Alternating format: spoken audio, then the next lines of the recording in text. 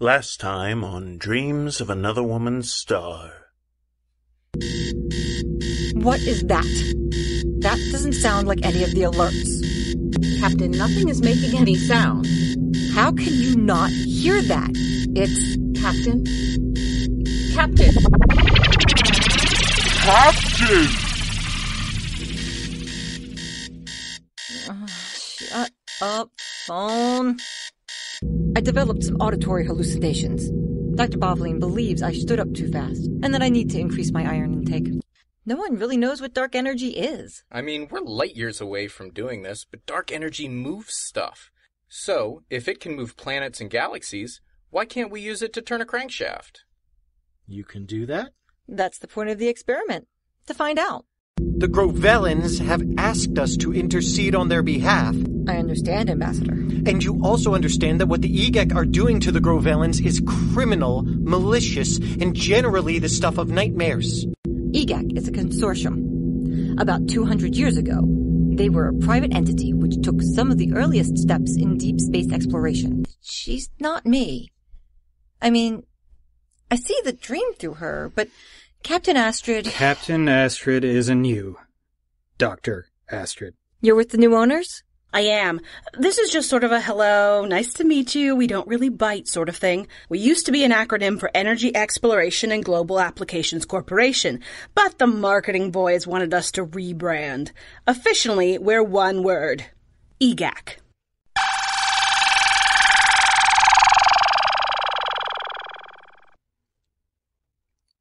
EEGAC. I need you to take this seriously. It's a terrible name. That's not the point. Or is it? I'm pretty sure I said it wasn't. You asked me to listen to you with an open mind. You don't get to make that request if you don't share the same courtesy. I also asked you to take this seriously. And I am. The name EEGAC sounds like something out of a science fiction film. The thing that ate Madagascar or whatever. It's not a pleasant sound with "gac" in the name, and it just feels off. The word, if you can even call it that, is exotic in an uncomfortable way, so you're in the middle of a dream and your subconscious needs a villain to tell the story it wants to tell you. Boom! EEGAC. I see two problems with that. I think I can guess them both, but go ahead. For one thing, these aren't dreams. You have them when you're asleep. Only when you're asleep. You wake up and the experience is over with no evidence it happened except memory. No one else shares this experience, and it leaves no physical evidence of existing. I don't understand in what way these are not dreams. They're too... vivid. So they're vivid dreams, but that's all they are. A tall antelope is just an antelope. It doesn't suddenly become a giraffe. They're not just dreams. I can't explain it, but they're different. Time and space don't shift. Everything happens logically. There are aliens, and the ship is traveling faster than light. Tell me that you experienced the whole thing as though your mind is a passenger in someone else's body. Somebody light years and centuries away from you. That isn't logical. It is inside the dream. Think about what you just said. I only called it a dream because I don't know another word for it. That might be because another word isn't needed. But okay. I absolutely concur that these are odd dreams. Not like any I've ever had, and not like any you've ever had before. I don't know what that means, and I do think we need to find out. But that doesn't refute the argument that your subconscious latched onto the name EEGAC. But I never heard the word outside the dream before that woman mentioned it. Or you did, but your conscious mind didn't remember it. Or maybe you only saw them written as letters. You didn't consciously turn the anagram into a word, but subconsciously you did? I'm positive I didn't do that. Okay. Okay? You're the physicist. You know what Occam's razor is better than I do. I can argue that point until we're both blue in the face, but you didn't come here looking for a logical argument. You've probably had that with yourself a dozen times. You asked me to take this seriously, so let's ignore other possibilities and go with what you're thinking. You're having dreams or visions, or whatever you want to call them. They're telling you that in a few centuries, the company you're working for will become... what? I don't think I understand it entirely.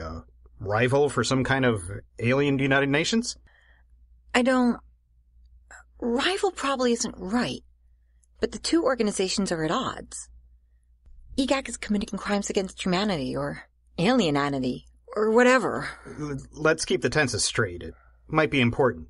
That's what they will be doing a few centuries from now. So what are you supposed to do about it in the now time? I'm not sure. Stop them, I guess. Maybe that's why I'm having these dreams. It's a message from the... Go on. It sounds stupid when I say it out loud. Am I a bad husband if I agree with that statement? No. You're taking this seriously, which is what I asked you to do. And in all seriousness, I don't see what you could possibly do here. Even if this is a message from the future, it's not a clear message. Should you stop working for EEGAC? Throw away all the work you've done on the project that could possibly earn you a Nobel? Or are you supposed to keep working with them, guide them in a different direction from within? Or does it even matter? Wasn't there that paper you read about time being fixed? Can't really change the future? That was a theory, yes. But it was hardly proof. Amy, honey, I'm sorry, but this whole conversation is theory. Your gut is telling you this isn't just a dream. Your instincts are telling you EEGAC is bad. Maybe that's enough. I mean, I don't think it is, but maybe you saw something subconsciously, which is ringing the alarm bells. Maybe you do need to get away from this company. But I think you need to be sure. I think if you, the scientist I fell in love with, makes a decision like this based on a feeling, honey, I think that could be a big problem for you. That is accurate. If I don't have a reason, a logical, evidence-based reason to leave, I can't. Maybe someone else could. Heck, Captain Astrid could. But if I tried to, no. I'd be beating down the doors begging them to take me back within a month. On the other hand, what you say about my subconscious makes sense. Maybe there is something I saw in the data without really seeing it. I would say sleep on it, but... But that's more or less the problem. Yes.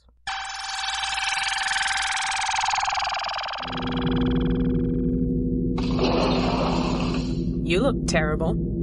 And you are horrible with protocol. That's no way to address your superior officer. I'm sorry. You look terrible, sir. If I were on duty... Then you would be taking pains not to show how bone-weary you are. I know this because I've served with you on more grueling missions than this, and I can spot the difference between my captain coming for an official visit and my friend Astrid coming for a less official reason. If I'm wrong, let me know now before I pour this sake. If I'm right, I'll pour you one. You are right, but none for me. Thank you. All right. Karana, will you join me? You know I hate to drink alone. For humans, ethyl alcohol is a low-level poison with side effects many of you find pleasant. For my people, it is a high-level toxin with the side effect of nearly certain death. I suppose I'm drinking alone, then. My people have a somewhat similar experience when ingesting certain acidic compounds. If the situation is dire enough, I can join you in imbibing this, if you will offer it to me. That is balsamic vinegar. Knock yourself out. I hope not to drink that much. Still nothing for you, Astrid? I've never seen anything but a medical reason keep you from a good glass of sake. You still haven't. I don't have anything helpful like a diagnosis, but that didn't stop the doctor from suggesting I avoid alcohol. And caffeine. And most of the other things that make my life bearable. How long have you been off caffeine? Long enough that one of my best friends thinks I look terrible. I have a question. I probably have an answer. What's up? What are the odds of getting a communique satellite off before we reach Gravel? Who's asking? My captain or my non-drinking buddy? Because if my captain is giving me an order... She is not. I can't give this as an order, since it's not official business. I just need to... To talk with your husband. If it can't go out until we're back under sublight propulsion, I understand. I just miss him. And most of my other diversions have been outlawed by the doc. So, I'm stuck in my cabin, waiting for you two to get off duty so I have friends to talk to, instead of a subordinate. Heavy is the head that wears the crown. It seemed like a good use of my time to prepare him a holochip. But like I say, I'll get it if this can't go out until we cut into sublight. Can't is a strong word. I can do it. It's just super hard. I wouldn't even offer if it were anyone else. Look, when we go faster than light, we're not really going faster than light. We're traveling about 1/10 the speed of light on a good day. But because we're going through a tesseract, that's how we can get where we're going in less than a century. Or 3. How much do you know about tesseracts? Only what they teach in piloting classes. Okay, well, that's not terrible. Have you been to a piloting class? I didn't say good. I said not terrible. You can't really communicate inside a tesseract, which is why we use the drones to carry information. We did cover that, yes. I know tesseracts basically shred radio waves or anything like that. And they don't work well with gravity, which is why we needed to travel a certain distance from a star or black hole before we opened this one. See? Not terrible. I'm also sure you know how, when you're inside a tesseract and for whatever reason you need to avoid what you're heading toward, you go from pumping out massive amounts of energy to pumping out ludicrous amounts of energy. Slipstream shutdown. The first thing they teach you not to do if you can help it. See, this is why engineers hate pilot jargon. A tesseract isn't a slipstream. That's an aerodynamic phenomenon which has nothing to do with space travel. But anyway... Right. Well, the reason you're pumping out that extra energy is that a tesseract connects 2 fixed points in space. Trying to shift one of those 2 points when you're inside one is a massive undertaking. No drone has that kind of energy. So launching a communique drone while in a tesseract means that the drone has 3 choices. First, it can go to the end point of the tesseract with you, in which case, why bother launching inside the tesseract at all? I'm guessing option 2 is to go to the beginning point of the tesseract? Yes, and that's how it's supposed to be done if you're going to do it, but it takes some reprogramming. That way the drone isn't operating under the assumption it's departing from where your ship is currently located. We always have one drone set up to do just that, but that's supposed to be for emergencies only. I'd have to set up another one for you. The numbers for the calculations are constantly changing based on your position in the tesseract. It's kind of like lining up 4 moving targets at once. But I can probably make it happen if you bribe me sufficiently. And the third option? The drone does what it's supposed to do. It opens its own tesseract and heads for the nearest station where the data can be downloaded. The problem is that a tesseract connects 2 fixed points in space. If you try to open a tesseract inside of another tesseract, it's like you've introduced a 3rd point in space for the drone to exit. And that's bad. I thought you were not drinking. I haven't been. And yet you ask this question? Of course it's bad. It has the potential to be bad. Sort of like Karana and balsamic vinegar, apparently. If you've done the math right, you can get the drone to punch a hole in the tesseract you're in, while using some of the energy which maintains the portal to patch up the hole for you. And if you haven't done the math right? The tesseract collapses, and the ship is torn to atom-sized pieces and scattered throughout time and space. There might be some fission explosion as some of the larger elements are ripped apart, but at that point, it's no longer a worry for you as you're already extremely dead. So, going back to option 2, what sort of bribery were you thinking?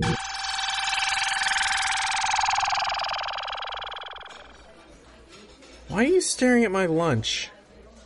I've never noticed you putting balsamic vinegar on anything before. I don't imagine you would have. For one thing, it's not every day that I have the energy to pull you away from your desk and tell you to eat food like a normal person.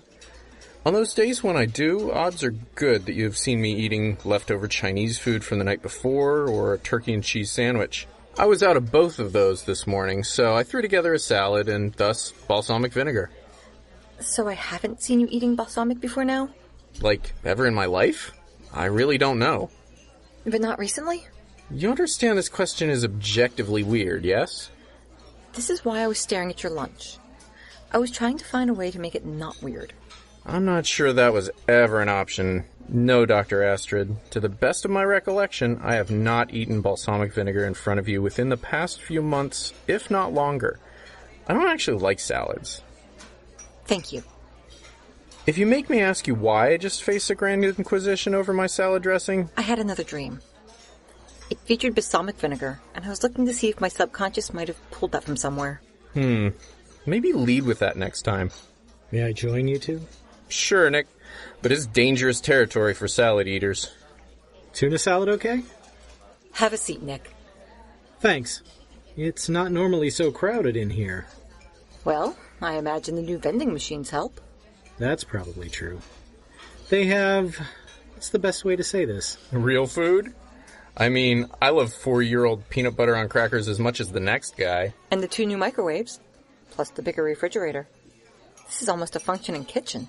More people are bringing a lunch instead of going out to eat. New owners, deep pockets. You won't hear me complain. Can I ask you guys something? What do you know about the new owners? Do we have any background on EEGAC? I looked them up on the internet when the takeover became finalized. As I recall, you were there looking over my shoulder at the time, so I imagine you know approximately the same things I know. Okay. Nick? Not sure what you're asking. Neither am I. I guess I'm looking for any red flags. Anything I should be worried about? Nothing really comes to mind. They're an energy company. They've probably depleted well more of Earth's resources than was their fair share, but that sort of comes with being good at what they do. I'm sure there's some corruption somewhere if you look close enough, but I would be telling you the same thing about any company this size. And to be sure, I've covered my butt sufficiently. I have no specific knowledge of any wrongdoing. Okay. Thank you.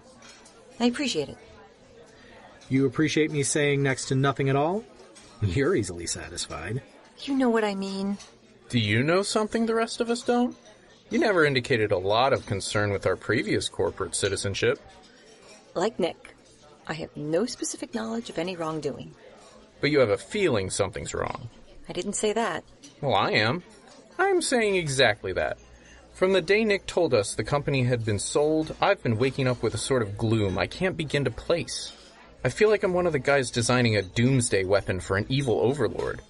To be clear, I'm working on the same project I was working on before. Now it feels, I don't know. It feels sinister. You feel it too. I feel something.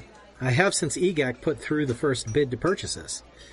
It was a reasonable offer on the company and literally 0 reasons not to take it. Too good to be true? Not even.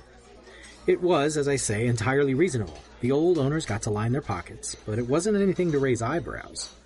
Most of the employees kept their old salary or got a slight increase. Sure, we have a better cafeteria and a few other upgrades, but nobody's running home to their families shouting, "Our troubles are over!" These aren't suspicious or shady dealings, they're just what they are. Anthony thinks maybe I've noticed a problem subconsciously. I tend to agree. And I tend strongly in the other direction. What do you mean? I mean, you two have been exposed to the change for about a week.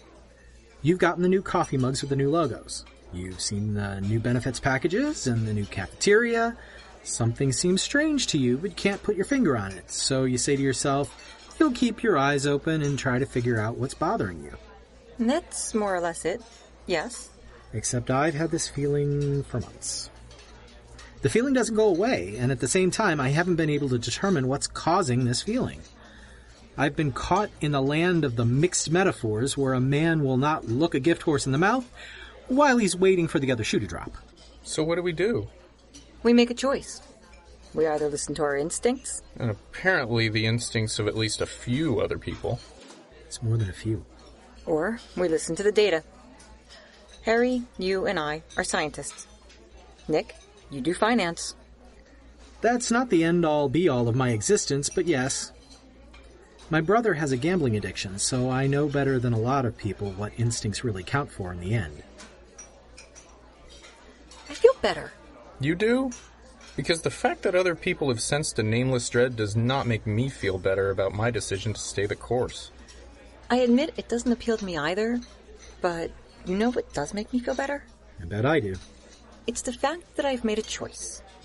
I decided to make a decision. And I did. It's possible for a decision to be wrong, you know. It is. But that still feels better than no decision at all.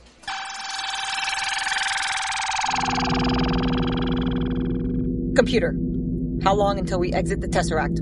At present velocity, 3 minutes, 12 seconds. Corona, Beginning exit point scans. We need to know if there are any EEGAC ships out there. You do understand that is the point of an exit point scan. Ambassador, please let my crew do their job. Scan complete, Captain. Recommended gravity shields at 40%. 40? Is there a debris field? No, sir. Entry point is clear, but there is a ship in the vicinity. An EEGAC ship? Ambassador, enough. They knew we were coming as soon as we encountered the last set of attackers before we opened the Tesseract. Computer, gravitational shielding at 40% of maximum at 0.5 seconds after exiting. Complying. You're giving them a half second once we exit to take a pot shot at us? Dora, shut him up. You can't! She very much can. Would you like me to remove him from the bridge? Do what you like, but keep him out of my hair. Karana, will the ship be in our direct path on exiting? No, sir, but not far off. Shall I implement evasive maneuvers? Negative. I want a dead stop within 5 seconds of exiting the Tesseract. Not recommended at current velocity. Then reduce current velocity. I want us still as a statue with every sensor on the ship sent to maximum range. I don't understand what she's doing. Well, you don't necessarily have to, but it looks to me like the captain doesn't want us working blind when we get out of the Tesseract. The exit scans only show us what we're headed towards. We don't know what will be on our aft. And the one thing nobody will be expecting is for us to come straight out of a Tesseract and stop dead. We should go out with our shields already up. Exiting a Tesseract in a ship 1/10 the size of Pluto is not a situation where adding extra gravity is what you would call helpful. Look, you pretty clearly have no idea what you're talking about, so maybe just don't talk. Weapons teams, I want you locked and loaded, but do not fire unless you hear my command. Exiting Tesseract in 10 seconds. All hands, brace for a sudden deceleration. 5, 4, 3, 2, 1. Report. 2 more ships behind us, Captain. They're similar to the ships which we encountered before we opened the Tesseract. Shields to 60%. Engage sublight propulsion, 10% power. I want at least some momentum if we need to maneuver. Complying. Incoming communication request from the ship off our bow. Open communications. Alliance ship, you are currently trespassing in EEGAC-controlled space. Please return to your place of origin. Or just get out of our territory, we're frankly not picky. This is Captain Astrid of the Alliance ship Forsvar. We are on a diplomatic mission to... No, you're not. A diplomat is an invited guest. I have been invited. The Gravellans have issued a call for assistance. That was a splinter group which speaks for its own membership only and had no authority to issue such a request on behalf of the entire populace. Can we step back a moment, please? Whom am I addressing? Commandant Gerta Lee, and now that we all know who we are, go away. We are here to investigate the claims made by the Gravellans. We do not recognize your authority to do any investigations of any kind. This area of space is not under the control of Planetary Alliance, and the EEGAC Consortium frankly is not interested in investigations which we believe to be truly designed to uncover technology we consider to be ours alone. Ambassador Golnix, I believe this is your area of expertise. Commandant, I'm patching in Ambassador Golnix of the Alliance Interstellar Relations. Oh, good. Will he understand you have no business being here? Commandant, surely you understand we cannot simply ignore a cry for help. The founding principles of the Interplanetary Alliance include the equal protection of all sentient life. Laudable. Irrelevant, but laudable. This is our territory, and we will determine the best way to oversee it. Whether you agree with our methods is of no concern to us. You have evidently seen the content of the Gravellan request for assistance. If even a portion of the alleged atrocities are true, we cannot turn our backs on the situation whether we have technical jurisdiction or not. Our goal is not to impinge on the sovereignty of the EEGAC Consortium, but to investigate the Gravellan claims that they are under assault by an aggressor state. You came here in that floating pile of ammunition, ready to dictate what behavior you find acceptable or not, and you accuse us of being the aggressor? Planet Gravel is not your concern, and I see no reason why we should let you come and dig around to see what you object to and what you don't. I assure you that it's more than a mere objection. I speak with the full backing of the Alliance when I say that we will be investigating and taking whatever steps are necessary to end these atrocities. If, as you say, there are no atrocities, you have nothing to worry about. And I assure you, Ambassador, I am not worried in the slightest. If you make any move from your present location which does not look like you're preparing to leave this system, we will consider it to be the act of aggression which it truly is, and we will respond accordingly. This conversation is over. Communication channel inactive. Captain, I'm afraid this is back in your hands. We have been sent to do a job. Leave it to you to determine how best to do it. Computer, what are the objects circling the EEGAC ships? 94% likelihood they are unmanned drones. Spectral analysis indicates high-density outer casing. Ultimate purpose, unknown. I really don't like that. Chances they were designed to give you personally some sense of satisfaction, 0.000... Not helping. Orders, Captain? The basic strategy is sudden and overwhelming force, but I want all our bases covered. 3 of those pods surrounding each of the other ships. I want our 9 biggest guns aimed straight at those pods. Not at the enemy ships? Do I have to have Dora deal with you again? No, not at the enemy ships.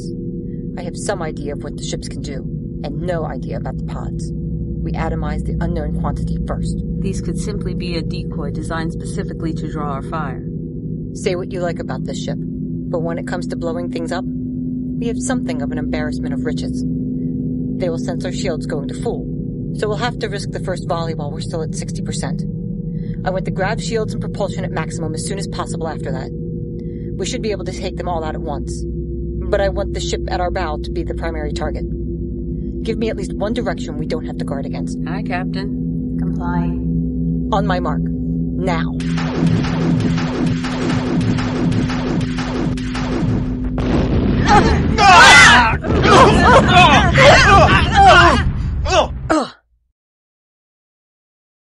Hello? Hello?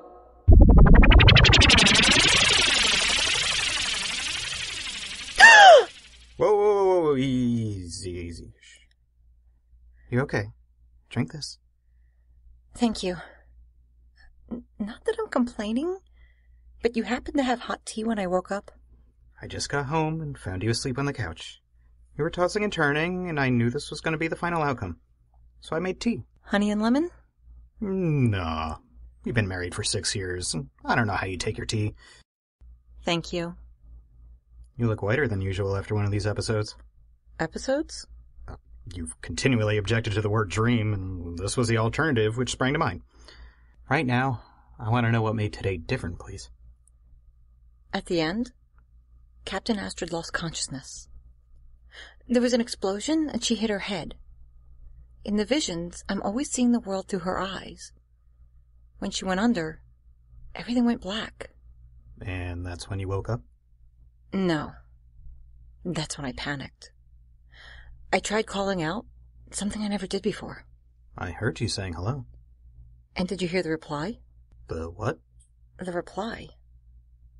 If I'm not very much mistaken, for the first time, Captain Astrid might know about me. You have been listening to Dreams of Another Woman's Star, Episode 2, Balsalmic Vinegar. Produced by Seat of Our Pants players, written and directed by Dan Wenzel.